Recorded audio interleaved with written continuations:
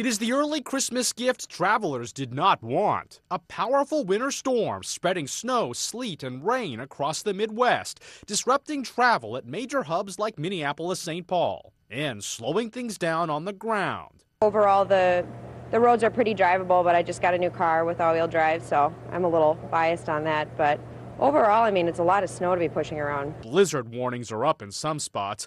Slippery roads blamed for 12 deaths, with forecasters warning conditions will get worse with night. A foot or two of snow is possible depending on location. In Kansas, wind speeds clocked at 40 miles per hour. A windy, messy, white Christmas, making that trip to Grandma's house all the more difficult. Lee Powell, The Associated Press.